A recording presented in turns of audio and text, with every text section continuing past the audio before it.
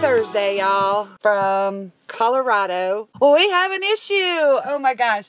We are actually at a park and ride ranger station right outside of Avon, Colorado. About a mile back, we got a warning light that our brake air pressure was low. So we had to pull it over. We found this spot and we have an air leak. So Jason just got an Uber. There is a auto parts store about 2 miles back west we're on I-70 right now. So he just got an Uber to go get the parts to hopefully be able to fix it because we don't have enough air pressure to move the truck at all. So yeah, that's what we're doing. Oh my gosh. Darn the luck, you guys, darn the luck. But we are right now, oh gosh, we are 110 miles from our pickup. We've already called the agent. He knows about the delay. At least the shipper is open until 5. It is 10:30 local time right now. So as long as Jason can get the correct parts to get this fixed, we'll be back up and running and get there and get this picked up. Which that's why we don't tell you about these loads until we get them picked up, because you just never know what's going to happen. Breakdowns, the load cancels, although we never have that happen very often, but it does happen. So that's where we're at. I think we told you our deadhead, maybe we didn't tell you. I know we told you we had a deadhead, but our deadhead was about a little over 1,000 miles. Of course, we've been running all night. And when Jason took over last night, and he got us cool night shot when we did our driver swap. I'll insert it so you can see it. If you haven't seen it on Instagram, follow us on Instagram, guys. I know I've been saying that in the last couple of videos, but Instagram is where you'll get more real-time updates. Our videos are always a week behind. We do post more on Instagram, more real-time stuff. That's the place to follow us too if you're not. We also have a Facebook page, and yeah, so follow us there too if you want. Man, this drive, I know we've said this in previous videos, but this drive on the 70 through Colorado is gorgeous. I'm sure you saw some of the footage before this clip, but oh my gosh, it is just so beautiful through here. There was another part through Utah on the 70 that's also beautiful, but we went through there in the dark, so we couldn't get any footage. We've gotten footage through there before, but man, it just never gets old coming this way through on the 70 through Colorado, Utah. Beautiful. And it sucks because we don't get this way too terribly often. So it's nice when we do, when it's daytime and we can see the beautiful scenery. And of course, there's still a ton of snow on the ground here. All right. So I'm just waiting for Jason to get back and we'll update you. Fingers crossed we can get this fixed and get rolling.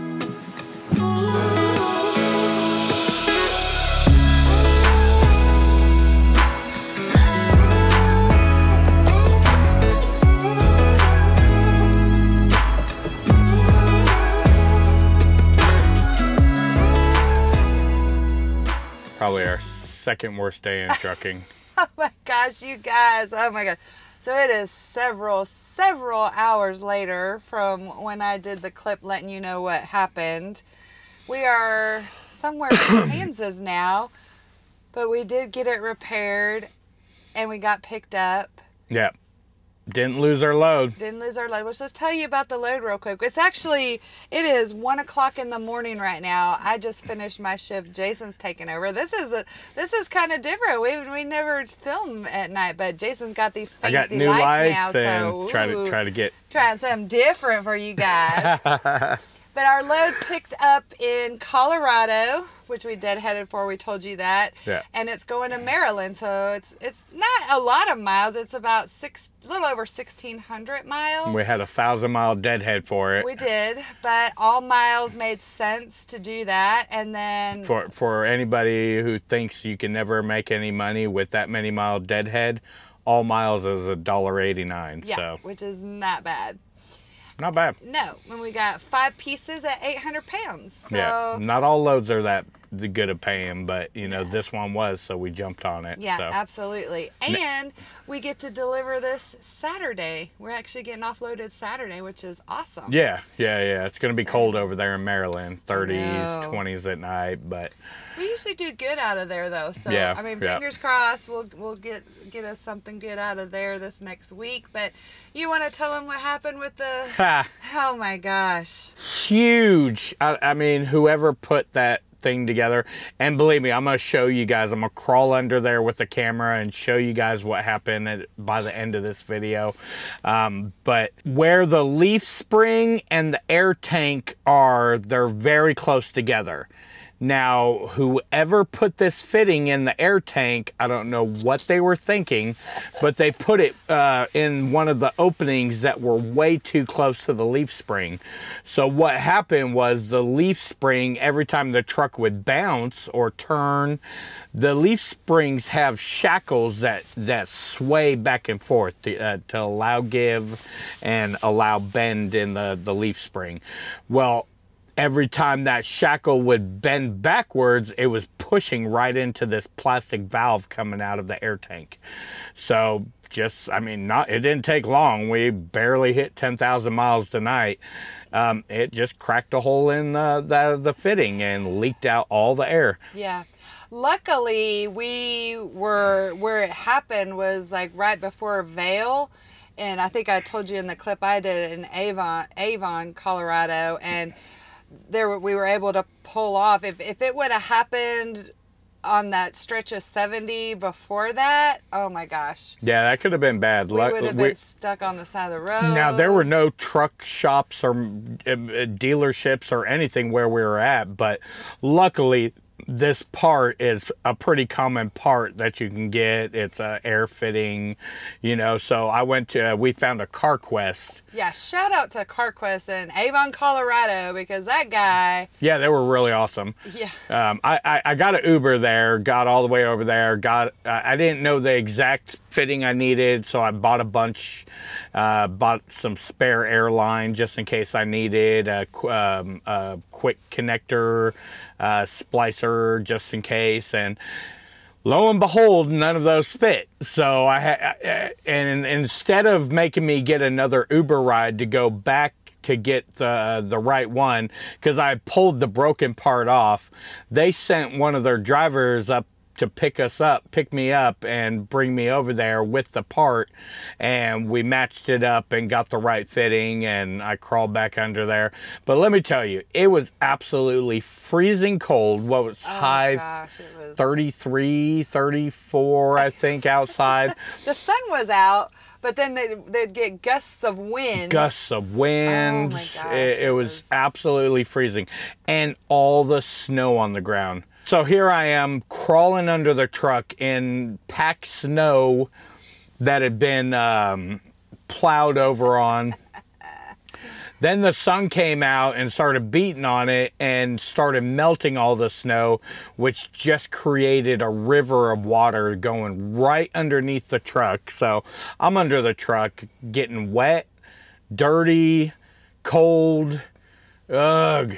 And I'm a big boy, so I mean, trying to get under the truck, even finding a place to get under it, because we have so much stuff lined up along each side. We got the one box, we got a toolbox, we got the fuel tank, the tanks, the generator, you know, air tanks, the DEF tank, another toolbox. So I had to crawl under all the way at the back section and slide all the way to the front section to get under here. So one of the park rangers where we were parked at, we found a parking spot in like a people park their cars, yeah, and like a park and ride, ride kind of thing. But there was a park ranger. He brought me over like a cardboard box that I was able to break apart and use as a kind of lay on top of. But towards the end of after fixing this fix, or fixing the, you don't fix a fix, repairing the problem, the box was soaking wet, falling apart because of all the water that had started melting, rain or snow that started melting, and you were half wet. Half wet, and I had just drove all night. Yeah. Like I was nearing the end of my shift, you know, and it was not fun. It was not fun. Luckily, though, we did get it fixed, and you know, it's just one of those things that happens. And yeah, luckily we didn't have to call a tow truck. Luckily, we didn't lose the load. I mean, we just we just deadheaded 1,000 miles. You know, so we basically had two options: call Freightliner, get towed, and to get it fixed, or find the problem, fix it myself, and keep our load. You know. Yeah. And that was my #1 goal: is keeping our load, especially after deadheading 1,000 miles. I know. Yeah. You know, you deadhead that many miles and then don't get the load. And that's a risk you take sometimes when you deadhead that many miles for a load. And we had been sitting in California. We dropped our last load the Thursday prior. Yeah, so yeah, and if we would have called Freightliner to send a tow out, that would all have been covered under our warranty. But who knows how long that would have taken. Yeah. The closest the closest Freightliner was Denver, which we were still a couple hours out from there. Yeah.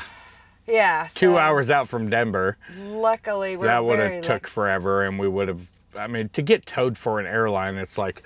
But just looking at where they mounted this thing, and I'm going to be doing while I replaced it. I didn't have any large Allen keys to get, because there's some spare plug sections in there that you can add accessories or whatever you're adding to it. I'm going to move it, but I didn't have any Allen keys big enough to get those plugs out to swap where the airline came out of and one of the plugs. So I'm going to stop and get some. I'm going to get a better fitting, because it's a 90 degree, so it screws into the tank and then it's a 90 degree off.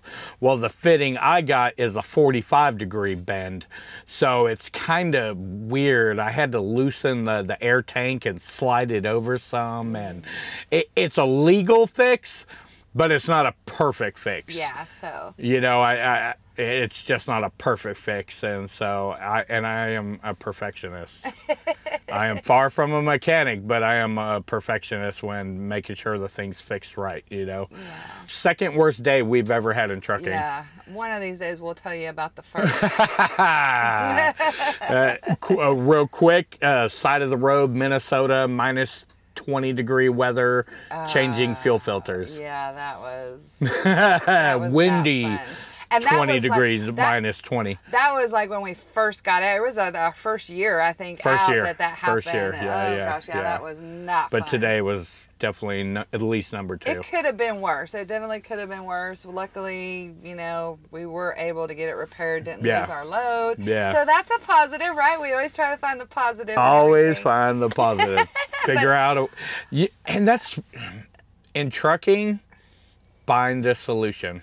Yeah. You have to find a solution. You know, if you just flop over and give up and, you know, say screw it, or you just have to keep going and find that solution to fix the problem. Yeah, absolutely. I mean, I think that's anything in life. You know? It is. Yeah, absolutely. In life in general, if you just have to keep going. Yeah. You know, things happen, right? There's always constantly problems going on, and how do you find the solution for it? Well, especially like you said, in trucking, there's so many moving parts on these trucks. Yeah. Yeah. There's gonna be issues. But whoever installed the air tank, you're an idiot. And I'll show you guys towards the end of this video. Yeah, it's after we get delivered. Right now, so. After we get delivered, and hopefully we find a dry spot I can crawl back under there again. Yeah. I need to get one of those crawlers. I don't know what they're called. You lay on them and they have wheels and you roll, and that would have made it a lot easier. Oh yeah. But I'm getting ready to take over. Yeah, I'm tired. I'm ready to lay down. It's been a long day. It's been a long day. So yeah, all right. Well, you knock out some miles and I'm going to sleep.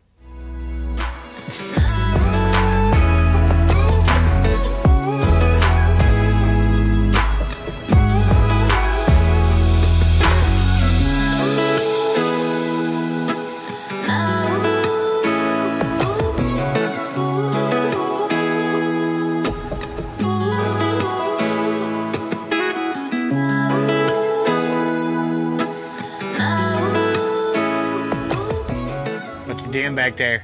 I am cooking us some lunch. What are you doing up there? Chilling. Chilling like a villain, waiting for your lunch? I'm waiting for my lunch. I'm done driving for the day. I'm ready for some sleep. Where are we? We're in Indiana. Illinois. Oh, we're in Illinois now? Illinois. We just left Troy, Illinois. That's right. Filled up at the TA. Man, I am getting tired of the TA Petro. Well, I don't know. I don't go to Petros that often. I don't know if they're having the same problem. But in the past month, almost every single TA that I've been to, the fuel pump buttons never work. At least one button. So like with Landstar, we have to type in our driver's license number and what state our license is in. And of course, I got to the X for TX, and it would not work. I was pushing it, punching it, trying to get it to work, would not work. So I had to walk in and have them turn it on for me, which was ridiculous. Yeah, that's frustrating when you're trying to fuel and the stuff ain't working. I don't need to go inside. Yeah, I just want to fuel, get my fuel, and go. Now I have to walk inside. Ridiculous. Yeah, it is ridiculous. I don't know, any of you guys having that problem? If you fuel up at TA and Petros, are you having problems with the buttons not working at the fuel pumps? Yeah, that's frustrating. I'm making us some quesadilla though, chicken quesadillas. I've known about these for a while, but I was gonna show y'all carb balanced tortillas. I know if you're doing hardcore keto, these are probably not for you, but for us just doing low carb, man. They're pretty good. They're really good. I've been seeing them for a while, and I finally got some a few weeks back, and we are loving these. They're like 4 carbs per tortilla, so not terrible. You could have 2 of them, and you're at 8 grams for the day. Yeah. And like us, we only eat usually once a day. Sometimes twice. Once and a half.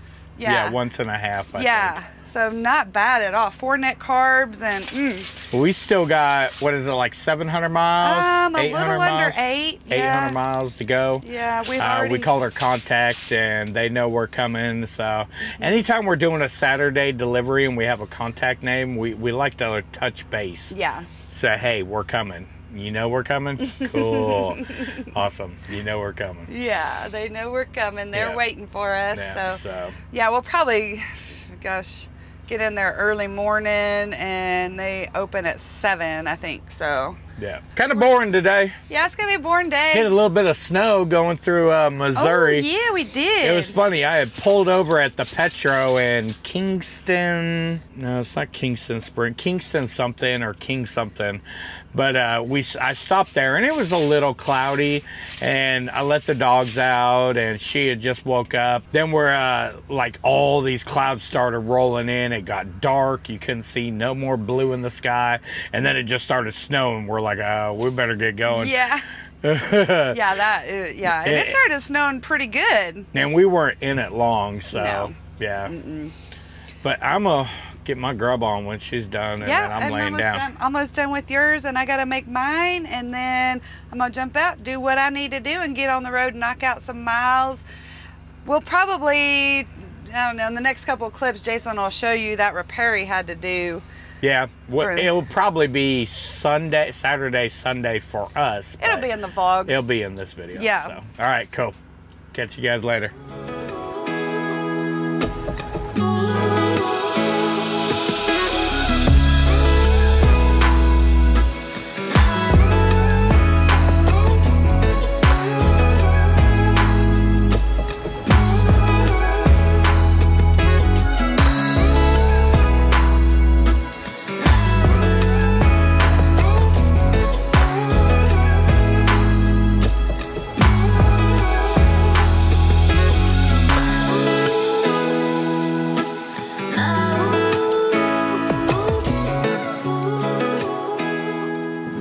Well, hello from cold and snowy Indiana. We made it into Indiana. I'm actually east of Indianapolis. I got through there like right at 5 o'clock.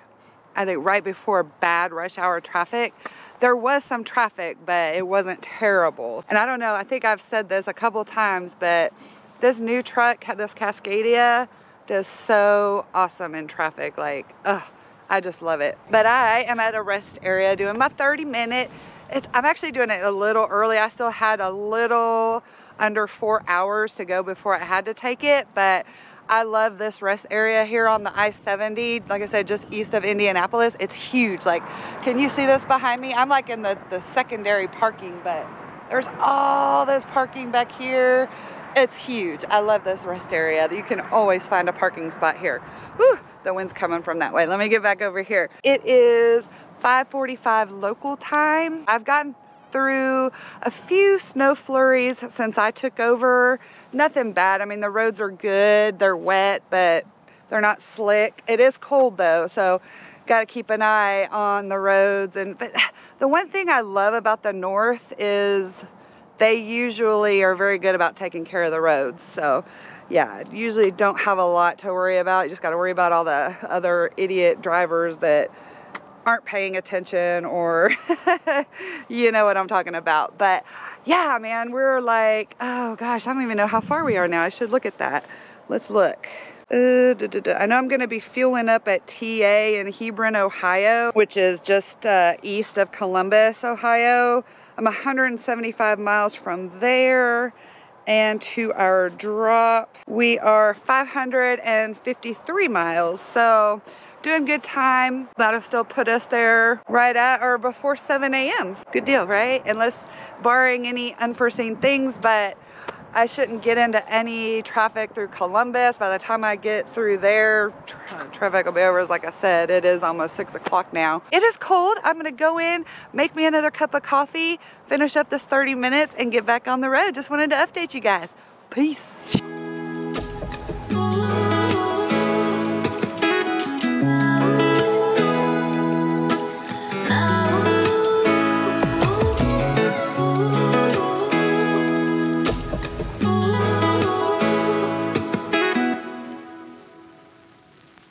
Well, happy Sunday fun day from Elkton, Maryland. Where's your jingle?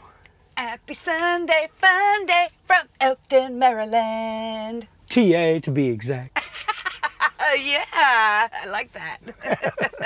Well, we made our delivery yesterday. Yeah. In Maryland. Baltimore, Maryland. Yeah, close to Baltimore. And we decided to head up north to the TA here. There are 2 TAs in Baltimore, but you don't stay there unless you want to get robbed. Yeah, they're not the greatest. Plus, we wanted to kind of be between Maryland, closer to Connecticut, a little bit up north, because there are loads that come out, so we're kind of in between. Yeah. A little bit closer to the northern stuff, but still not far from Baltimore if we need to go back there. So yeah, we'll see. Man, it's a beautiful day today. Yesterday it was cold. It was cold. It was cold last night. Yeah, it was. High is going to be 60s today, so. Yeah. I've just finished cleaning the inside of the truck, got it all nice and clean. It is spick and span. Jason ran to Home Depot to get some wrenches that we need, Allen keys. Allen bits, so I can get those plugs out of the air tanks. Yeah, so. And I have decided I'm just going to do a whole video on that repair process. Yeah. Kind of show what I'm having to fix, why I'm having to fix it. And I know a lot of people are going to be like, well, why didn't you just it's under warranty? And yeah, I don't want to go sit in a shop and sit in their waiting room with the dogs waiting for them to fix some airline. The parts cost me $10. Less than that, 2 actually. of them. Yeah. Well, yeah, it was $9 and some change, and I was all, is that the best price you can do? And he looks at me like he's like, you cheap bastard. Hey, you gotta ask. Hey, I asked though, and he dropped it down to like $7 for 2 of them. Yeah. So this is the broken one. Yep, this is the broken one. This screws into the air tank here. Then it's got a quick connect bit. Let's see if we can show that. But you can see here, this is where it punched a hole in it from the leaf spring. You can't see. We'll insert a clip of shows the busted part. But we got some new ones. And I bought 2 of them, so I got 2 of them for $7. Yeah. Yeah. So. But yeah, Jason, like he said, he's gonna just do a whole video that'll come out this Friday. Yeah. Yeah. Showing you what he does, because maybe somebody else has this problem. Airlines? I mean, I know in our M2, we had a problem with one of our airlines was rubbing up against something for good length of time. I think we had it 1.5 years before it happened, but after so long of that airline rubbing up against the frame or whatever it was, it had rubbed a little hole in it, you know, and we had to pull over. We were in like Oklahoma City. Oklahoma City, yeah, that's right. Stopped in Oklahoma City. I pulled the airline off, took it in, we went to the Freightliner. I asked for a 5-foot piece of tube to fit the exact same size, and I just replaced the airline. And that's what's really cool about these quick connects. Yeah. You really don't need any tools. You push up on it, and then the airline pulls out, and then you just shove your new airline in there. So really easy thing to fix. And air leaks happen, you know. Yeah. It sucks it happened so quick on this one. But I'm just glad, I think I might have already said, but I'm just glad it happened in a place where we were able to stop and get a part to fix it until we could get the exact correct part. Right, because that stretch of 70 we were on, if it would have happened before that, there would have been nowhere to really stop. I mean, we would have had to stop on the side of the road, but yeah, not a close place to get parts. Yeah. And luckily these kind of fittings are a pretty standard, you know, airline fitting. Simple Automotive Place had it. CarQuest, you know, again, huge shout out to them for their help. Yeah. They got us back on the road, you know. So, but now, while it's a legal fix, it's not a I'm happy with fix. So yeah, so we want to fix it better. I'm gonna fix it better so we won't have the problem again in the future. Yeah. So that's what we're fixing to do, and then we're gonna shower and probably just chill the rest of the day. Yep. Fingers crossed we get a good load out of here. Maybe, I don't know if we'll get one tomorrow. We usually do good up here, so we'll see what we get, but yeah, we're going to go ahead and, what's that? We'll see what happens. Yeah, see what happens. We'll go ahead and end this vlog here, see where we go next week. Cool. Thank you guys as always for watching and subscribing. And till our next video. Peace, love, and expediting.